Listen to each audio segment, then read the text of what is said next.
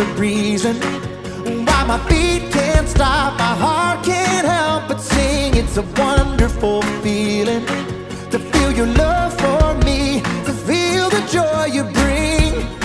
Your love is the answer, so I sing to you. The reason is you, Jesus. You're why I'm singing now. The reason is you, Jesus. You're what it's all about.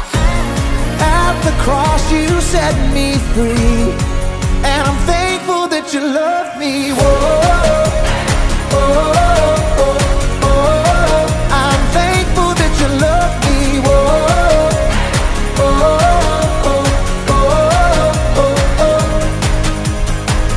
I know the reason why my hands are up, my feet dance down below. It's a wonderful feeling that I belong to you, no matter where I may go. Your love is the answer, so I sing to you. The reason is you, Jesus. You're why I'm singing now. The reason is you, Jesus. You're what it's all about. At the cross you set me free, and I'm thankful that you love me. Whoa, oh, oh, oh. I'm thankful that you love me. Whoa, oh, oh, oh, oh, oh. All right, let's get it. Come on. 1, 2, 3, sing. I can't stop this feeling. Jesus, you're the reason. I never wanna shake this feeling. Jesus, you're the reason. I can't stop this feeling. Jesus, you're the reason. I never wanna shake this feeling. Jesus, you're the reason. The reason is you, Jesus. You're why I'm singing now. The reason is you, Jesus. You're what it's all about. At the cross you set me free, and I'm thankful that you love me. Whoa, oh, oh, oh. So thankful that you love me. Whoa, oh, oh, oh, oh. Come on, come on. I can't stop this feeling. Jesus, you're the reason. Let's go. I never wanna shake this feeling. Jesus, you're the reason. Come on. I can't stop this feeling. Jesus, you're the reason. Come on. I never wanna shake this feeling. Jesus, you're the reason.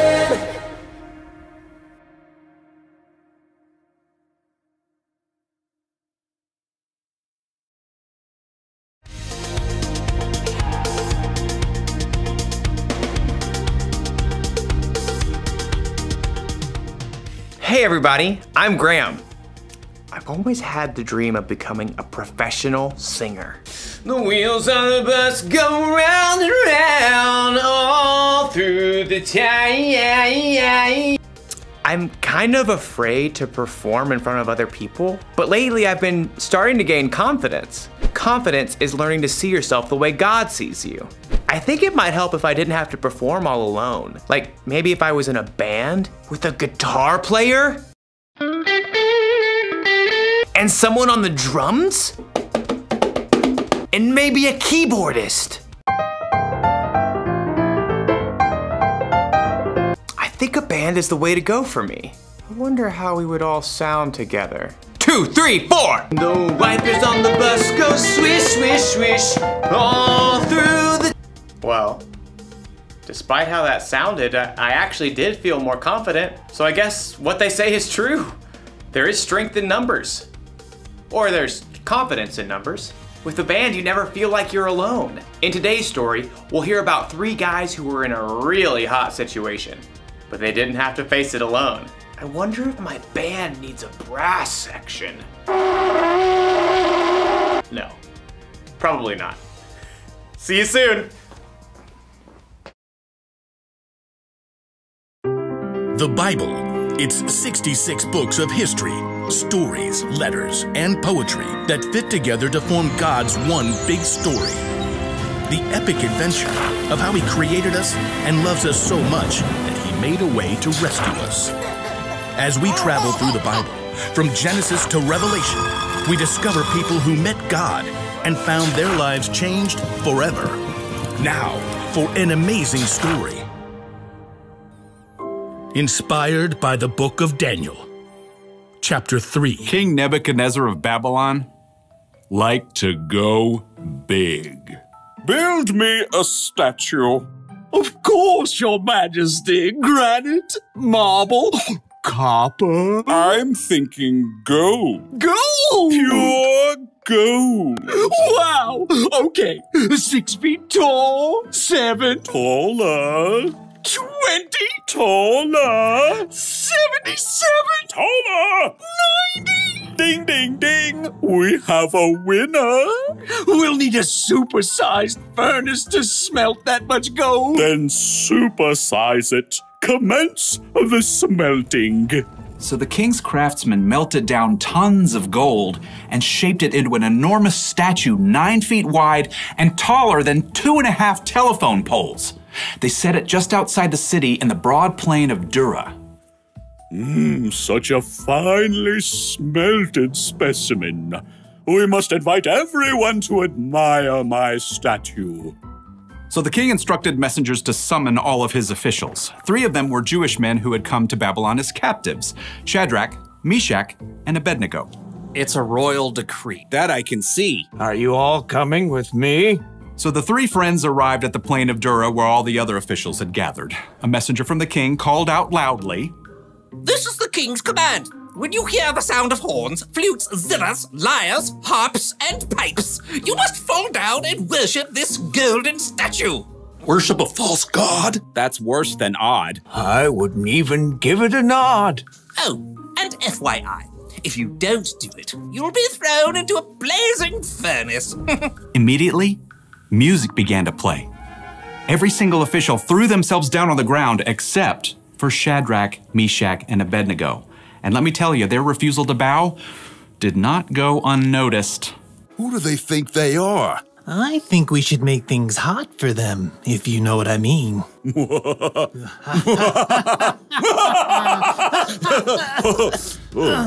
Several officials dusted themselves off and went straight to the king. King Nebuchadnezzar, may you live forever. Thanks. Will do. You told everyone to bow down. As soon as they hear the sounds of the horns, flutes, zithers, lyres, harps, and pipes. But these Jews you appointed don't serve your gods. They refuse to worship your gold statue. Even when they hear the sounds of horns, flutes, zithers, lyres, harps, and pipes? Even when they hear the sounds of horns, flutes, zithers, lyres, harps, and pipes. Oh, now I am very angry, in a very big way. The king sent for the 3 friends. Is what I hear about you true? Don't you serve my gods and worship the gold statue I set up? We will not bow. Even when you hear the sounds of horns, flutes, zithers, lyres, harps, and pipes? We refuse to kowtow. Even though you'll be thrown into a blazing furnace? This ends now. Even if we're thrown into a blazing furnace. The one true God will save us. But even if he didn't, we still wouldn't serve your gods or bow down to some golden statue. That didn't rhyme. Nebuchadnezzar's face burned red as a ripe tomato. Make the fire 7 times hotter. Tie them up. Throw them in. The king's strongest soldiers grabbed Shadrach, Meshach, and Abednego. They knotted heavy ropes around the 3 friends and then shoved them into the roaring flames. The king peered into the blue, hot heart of the flames and then leapt back in surprise. Didn't we throw 3 men into the fire? And they all deserved it. Look, I see 4 men walking around untied. The fire hasn't harmed them. The 4th man looks like a son of the gods. Sure enough, a 4th figure stood there with the 3 friends. An angel? Or perhaps Jesus himself? Dumbfounded, the king rushed to the door of the furnace. Shadrach, Meshach, Abednego, you who serve the Most High God, come out. The 3 friends walked out of the scorching flames completely unharmed. The royal officials crowded around to see. Their hair isn't singed. Their robes haven't burned. They don't even smell like smoke. King Nebuchadnezzar was so impressed that, as usual, he went big. May the God of Shadrach, Meshach, and Abednego be praised. He has sent his angel and saved his servants who trusted in him. No other God can save people this way. So, I'm giving an order about the God of Shadrach, Meshach, and Abednego. No one may say anything against him. Well, what happens if somebody does? Well, they'll be snipped in tiny pieces and their homes turned into piles of trash. Go God, go God, go, go, go God, go God, go God, go, go, go God. The king even honored Shadrach, Meshach, and Abednego and gave them higher positions in the kingdom.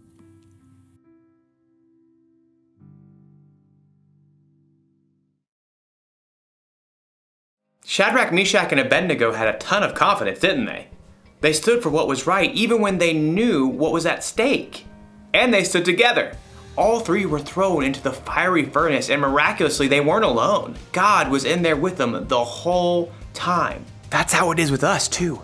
God is always with us. In fact, after Jesus died and came back to life, one of the last things he said to his disciples was this: "You can be sure that I am always with you to the very end." So that means when you have to do something scary, God is with you. When you feel like you're too tired to move, God is with you. When you need strength, God is with you. And when you're with a band of friends who know you and care about you, God is also there with you. God loves you so much, and he won't let you face this life alone. So here's the one thing to remember today. Trust that God is always with you. Remind yourself when you're feeling less than confident that you are never alone. Well, I should probably get in some practice with my band. Didn't sound very good earlier. I think we need a little Band-Aid. Get it? Band-Aid? I'll see you next time.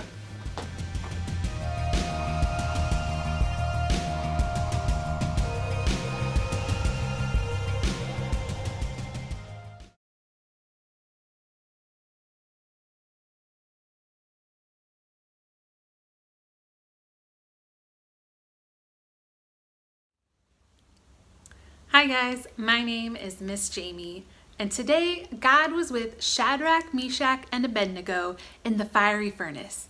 God is always with us too, no matter what challenges we might face. When we remember that, we can have true confidence. So remember, trust that God is always with you. You can have confidence like Shadrach, Meshach, and Abednego, and you can trust God no matter what.